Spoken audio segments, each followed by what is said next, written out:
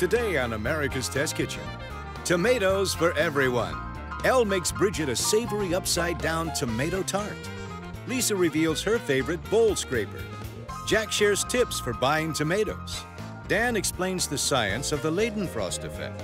And Becky makes Julia Greek Horiatiki Salata. It's all coming up right here on America's Test Kitchen.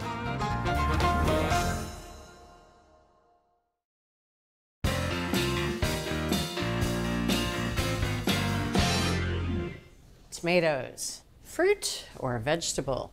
Well, today we are going to lean into tomatoes being a fruit and use them to make a spectacular tart. And Elle is just the right person to show us how it's done.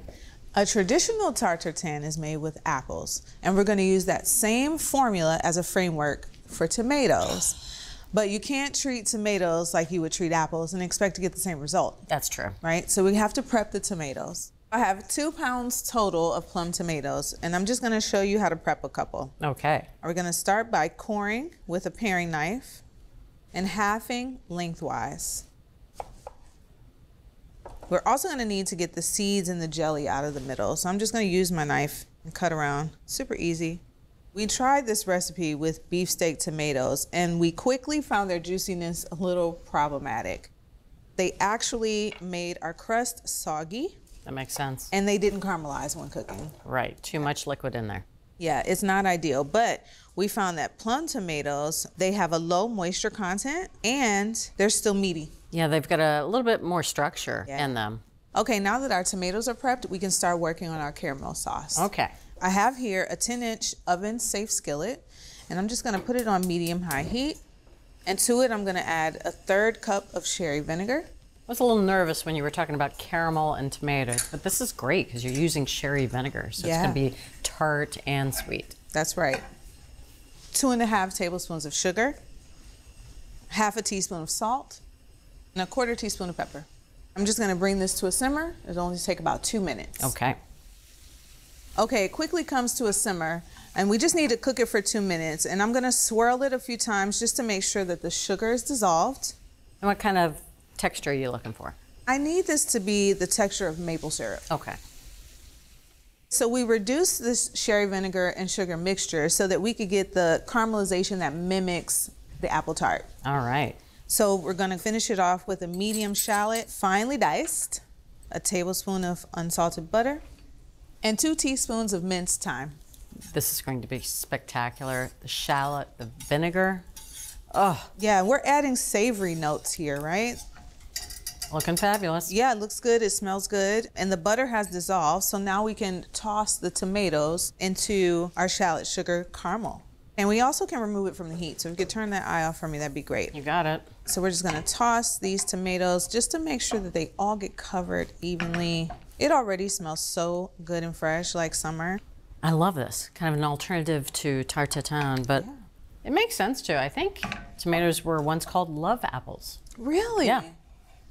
Why aren't they still called love apples? I don't know. That sounds really good. I would be much more inclined to eat a love apple, Yeah. I think. All right, these look pretty good. They're all covered. Okay. So what I'm gonna do is just make sure that these tomatoes are lined, cut side up into the pan. Try to keep them flat to the surface of the pan if you can. There'll be a little overlap, but it's fine because they're gonna shrink when you cook it. All right. So we have the tomatoes lined evenly in the pan. We're just gonna finish off with a 1/4 teaspoon of salt and a 1/4 teaspoon of pepper. Roasting these in the oven is going to get the excess moisture out. It's also going to concentrate that fruity flavor that the tomatoes offer, and it's going to give us some caramelization around the edges of the tomatoes as well. It's going to go in the oven at 400 degrees on the middle rack for 1 hour. Okay, I'll get the door for you. Thanks.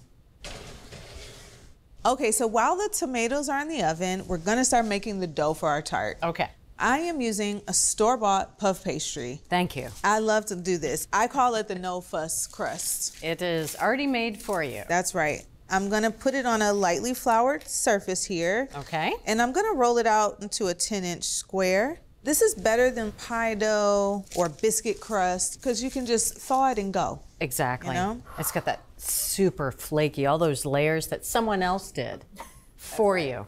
Okay, so my dough is a little sticky. I'm using a little extra flour just so it doesn't stick to the rolling pin. Putting a little flour on the rolling pin. Great. And I'm just gonna Roll this out to 10 inches. Yeah, it's just literally flour being held together by butter, so it's going to be a little sticky. Yeah. Puff pastry is one of those items I absolutely do not mind buying, having somebody else done all the work. Do you refine your own gas, or do you have someone else do that for you? Don't reinvent the wheel. So we want to roll this out a little larger than 10 inches because we need to cut a 10-inch circle out of it. All right, so I have a 10-inch plate here. So I'm going to put the plate down and kind of use it as my guide. I'm using my paring knife. Fabulous. And I'm just going to cut around like so. Lovely. Thanks. All right, we don't need this extra dough here. I'm going to get rid of it. I'm going to use my rolling pin here. And this is just going to go in the fridge and cool while we wait for the tomatoes to be done. All right, we need that butter to re-chill. Oh, yeah. Okay. Okay. Ooh. Oh, that's beautiful. All right. I got that. Thank you.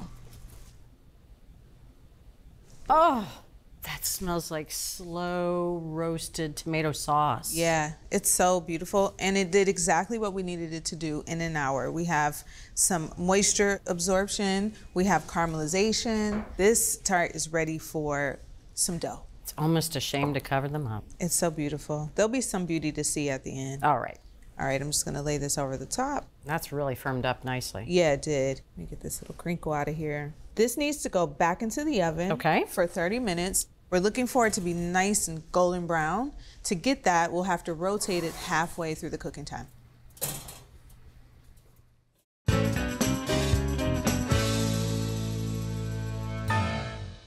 When we handle dough in the test kitchen, we love to use bowl scrapers. These little paddles are made of plastic, nylon, or silicone, and they have curved edges designed to conform to the bowl. They help you scrape up every last bit of dough for breads, cookies, and pastries. And with no handles, you can get great leverage to reach right in for lifting and folding. We bought 8, priced from about $2 to about $13. And we tried them with sticky bread dough and dense cookie dough, and we compared them to our winning silicone spatula. Now, we wanted a scraper with a versatile shape that could fit into all sorts of bowls, but that was sturdy and flexible and could hold up to long-term use. Some of these had kind of weird shapes, like this. We just couldn't figure it out. As you're using it and you're choking up, it's hitting the other side of the bowl. This one was so stiff and sharp that it couldn't scrape without cutting up the dough or our hands.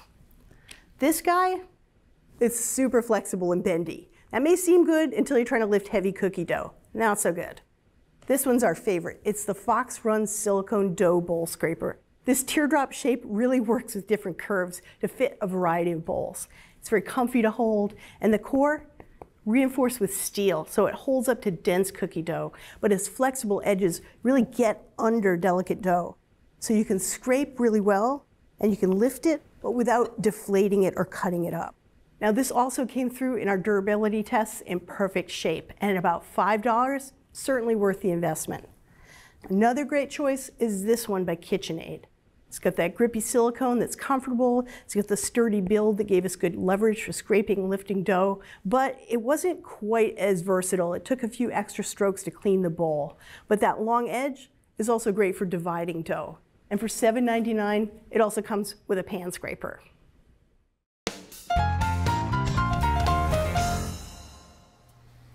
Oh! Wow. Whoa is right. That looks pretty amazing. All right. Oh. All right. 30 minutes cooking. We rotated it halfway. It is beautifully golden brown, if I do say so myself. It is spectacular. Yeah. And the puff is starting to settle in there. It did what it was supposed to do, right? It puffed. It did. It puffed. We cannot eat it yet, though. Obviously, it's piping hot. So we're going to let this cool for about 8 minutes. All right. Okay, Bridget, it's been 8 minutes. This is cooled enough for me to take my paring knife and go around the edge to loosen it up. You can see it's started to pull away a little bit from the edges, too. It has. Imagine if we had too much juice in here from tomatoes. It wouldn't do this. Yeah, we'd end up with tomato soup with a giant crouton. I feel like it's loose, so I'm going to invert this onto the plate. Okay. So I'm going to put the plate on top, and this has to be fast. Ready? I am so ready. Okay, me too.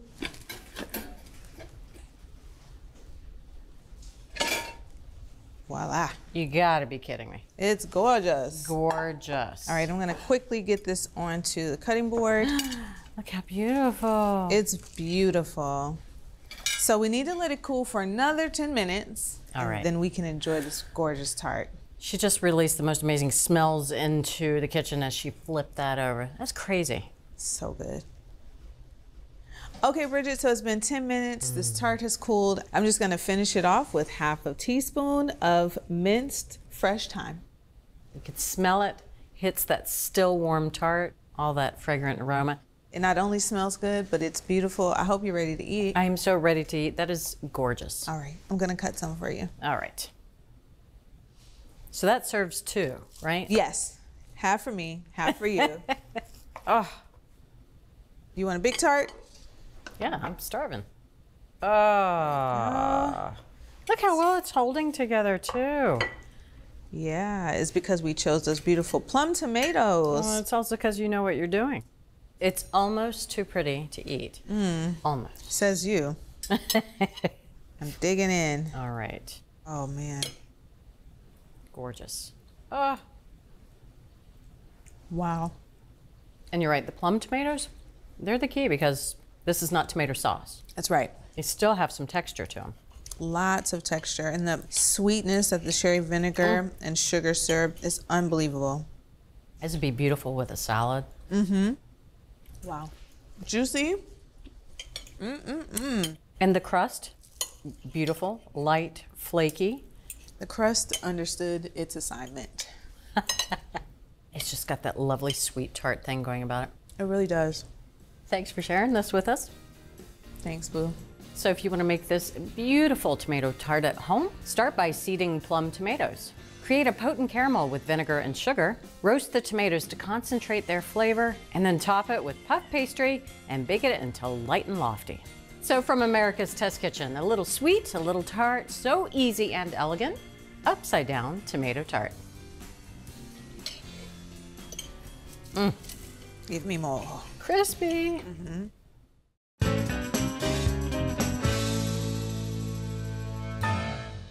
When it comes to supermarket tomatoes, there are many choices. Unfortunately, there are many bad choices. I'm going to teach you how to avoid making a mistake. So it's all about jelly. And you're like, jelly? Wait a minute, we're talking about tomatoes. Jelly is the gooey stuff. Look, get down in here and you take a look. The thing that surrounds the seeds. It's packed with flavor. Has glutamates, the same compound that makes Parmesan cheese and mushrooms so delicious. In a really good tomato, it'll have thin walls and lots of pockets for jelly. In a really poor tomato, like this one here, the walls are really thick. There's almost no room left for the jelly, meaning there's no room left for flavor. A lot of commercial tomatoes have thick walls because they ship really well. They show up 3,000 miles away from where they were grown with no flavor whatsoever. It's probably a bad idea to slice the tomato in the supermarket. So how do you know that there's a lot of jelly inside? So first thing is look for a locally grown tomato. A lot of heirloom tomatoes, like I have here in front of me, are locally grown because they have thin walls. That means they can't ship. So that's always going to be my first choice. Another way you can tell it's an heirloom tomato, and in this case, a true heirloom tomato, meaning it's got the original DNA from the pre-Columbian tomatoes, are these ridges. That means it hasn't really been hybridized. Now, that's not to say that heirloom is the only good choice. I actually love a good beefsteak, especially from a local farm stand. Now, these don't really get shipped very often because they're too big, and supermarkets and growers don't want to deal with them, but I love them in a BLT. Something I don't love would be these vine-ripened tomatoes. Yeah, if you grow tomatoes, you know that ripe tomatoes would never stay on the vine like this. And the reason why these are so sturdy is because they're harvested when they're only 10% ripe. And then they're shipped, treated with ethylene gas. They look beautiful, but they don't have much flavor. If you're looking for something year-round in the supermarket that has more flavor, more acidity, more sweetness, the Kumato. This is actually imported from Europe, so it travels a long way, but it's been bred to have more acidity and more sweetness. And just overall, it's a much livelier tomato. It's a brown-green color. A lot of them are grown in greenhouses, so they're available 12 months of the year. It's actually one of the best choices, especially in the middle of the winter, if you're insisting on having fresh tomatoes. Romas. So if we can talk about, these are large plum tomatoes. Romas are great for sauce. I don't really want to eat them raw. They don't have enough flavor. They're too bland. They don't have enough sweetness. Same thing with the grape tomatoes. I love to cook them and make a sauce out of them, They roast up in 15 or 20 minutes and really come out with so much more flavor. But when it comes to salad, if I'm looking for a raw tomato, I really want the cherry tomatoes. They're juicy, they're lively, and they're almost always good. So there you have it. It's the world of tomatoes. Yes, there's some terrible choices, but there are also some amazing choices.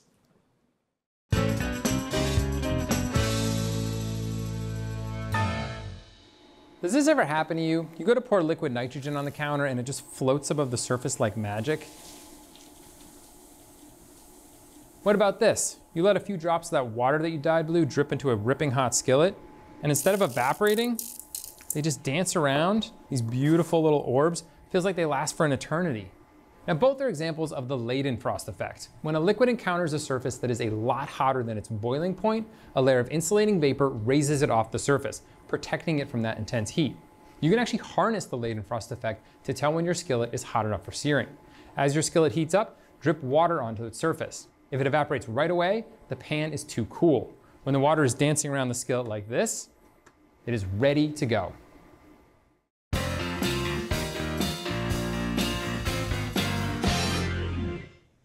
An American-style Greek salad made with lettuce, crumbled feta, and a thick dressing can be found in pizzerias all over the country. And while it's delicious in its own right, today Becky's going to show us a more traditional style of Greek salad called Horiatiki Salata. That's right, this salad is a staple on Greek tables, and we're going to treat each ingredient with respect so we can have the best salad possible. I'm excited for this. It's going to be so good. So we have lots of fresh produce, starting with 1 3/4 pounds of round red tomatoes. And this is really a time to use the best tomatoes you can find. Local tomatoes, don't go for the cherry variety or the Roma types. You want the nice round ones. They have thinner skins and frankly a better flavor for this kind of recipe. Yeah, a more potent flavor. Yes. So I'm just going to pop out the cores here. I'll cut the tomato into 1/2-inch thick wedges. Okay, nice big rustic pieces. That's right, this is going to be nice and chunky. You could eat this as a main course with some bread or as a side dish, however you want to do it. And then we'll turn those pieces 90 degrees and cut them in half again so you get these nice chunks. I'm going to toss the tomatoes with 1/2 teaspoon of salt. This is going to season them very deeply, and it's also going to draw out a lot of moisture that would otherwise saturate the salad. Okay, so that's why the colander, obviously. That's right. So I'm going to let this sit for 30 minutes, and that's enough time to pull out all those juices. All right, what should we do next here? Let's do the cucumber. I have an English cucumber. We like this type because it has thin skin and not that many seeds. Right. And we'll cut this into quarters, and then we'll cut those into 3/4 pieces. So again, nice and chunky. We're paying attention to each vegetable, making it the best it can possibly be. Cucumbers don't need much, they're so good. Next we have green pepper. And we like the faintly bitter taste of the pepper here. It's got like a nice vegetal, grassy kind of flavor that's really good in this salad. So I'm just going to lop off the top and bottom here. We'll save this for munching. We want the salad to be really pretty with perfect pieces, so we'll just set those aside. Now we'll just slit this down the side, get rid of the seeds in the middle. And then if there's ribs here, you can just slide them out with your knife. I love this method for cutting up bell peppers because at this point you can cut this into any size you want, or if you were grilling them, they would just lie nicely on the grill without falling through the grill grates. Yeah, exactly. Yeah. You get some nice flat pieces here. So we want 2-inch by 1/2-inch pieces here. So I'm Okay. going to cut this like so. So long pieces. Yeah, we want some nice variety in our salad here. And then lastly, we have 1/2 of a red onion. So we're getting some beautiful colors here. Slice this thinly. I notice you're going pull to pull. That's our preferred way for a salad like this, yes? Yeah. I think it looks pretty too. I do too. We're gonna soak the onions in ice water. That's gonna remove the harsh tasting compounds that are in there, the sulfur. And that's a good trick whenever you're making a salad, to soak your onion in ice water. We tried soaking them in a baking soda solution with water, and they tasted kind of chemically. Yeah. When we did that, that didn't work. And then we also tried salt and vinegar, but that actually pickled the onions. Yeah. They tasted good, but that's not what we wanted for this salad. You want them nice and crisp. That's right. Those need to soak for 15 minutes, and while those soak, we'll start on a little dressing for the salad. So I'm not gonna make an emulsified salad dressing. I'm gonna make a vinegar mixture, and then we'll drizzle the oil on top of it. Oh, I like that because it's easier in a way. Yeah, and this way you get little hits of vinegar and little hits of the fruity olive oil, so it's a really nice way to dress a salad. I have 2 tablespoons of red wine vinegar here, also a teaspoon of dried oregano. Oh, that's a lot. Yeah, Greeks cook a lot with dried oregano. It has a woodsy, floral kind of taste. It's very different from fresh oregano, so it's really nice in this salad. To that, we'll add 3/4 teaspoon of salt and 1/2 teaspoon of pepper. Just whisk that together. All right, and then we'll let our tomatoes and our onions finish sitting here, and then we'll come back and put it all together. Great. All right, let's put this together. I'm excited. I am too. So here's our tomatoes and onions that I've drained. Put our peppers in and our cukes. Now I have a cup of Kalamata olives. This will add a really nice briny saltiness to the dish. And 2 tablespoons of capers that have been rinsed. Again, just some little pops of salt and vinegar here is gonna be really nice. And here's that red wine vinegar mixture that we made earlier.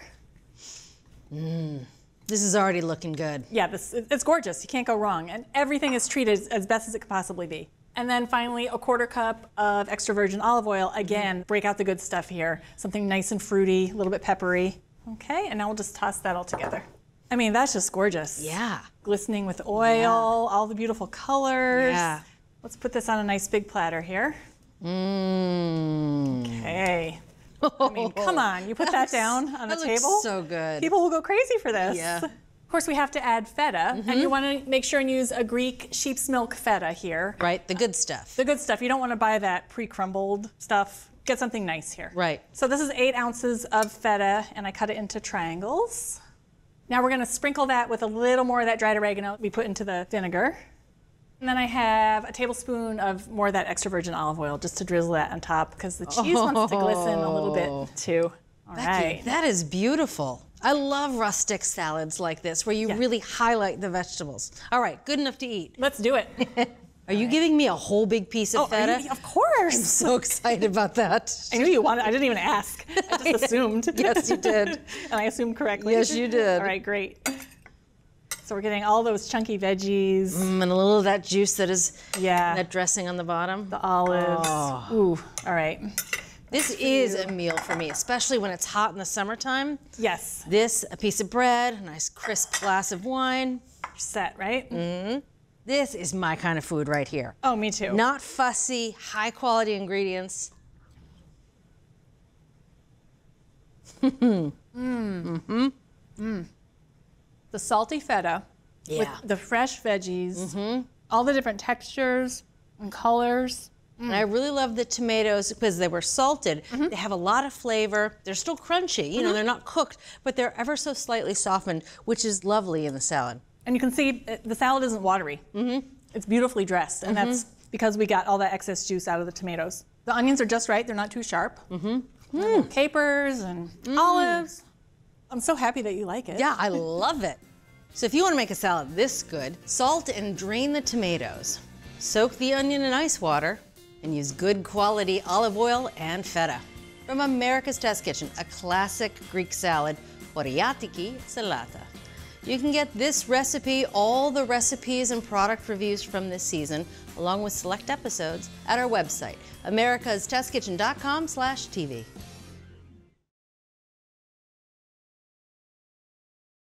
Thanks for watching America's Test Kitchen. What'd you think? Well, leave a comment and let us know which recipes you're excited to make, or you can just say hello. You can find links to today's recipes and reviews in the video description. And don't forget to subscribe to our channel. See you later. I'll see you later.